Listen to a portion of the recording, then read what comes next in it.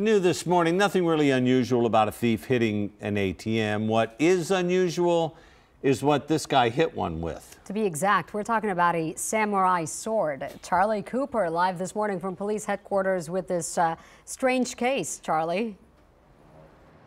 Good morning, Sarah and Barry. Yeah, strange indeed. This thief actually tried to be more clever than he actually was. Police got a call around 2:30 to respond to that man breaking into an ATM, a Bank of America ATM on Rayburn Drive. And the thing is, he used a samurai sword to do that. Police said that man did some serious damage to the machine, but walked away empty-handed. Clearly, he lost that battle. But it gets better, though. Police later found him talking, ranting, and raving about how much banks take his money. He was really angry at banks, apparently. And needless to say, he is in police custody this morning with no money and mo problems. Back to you guys.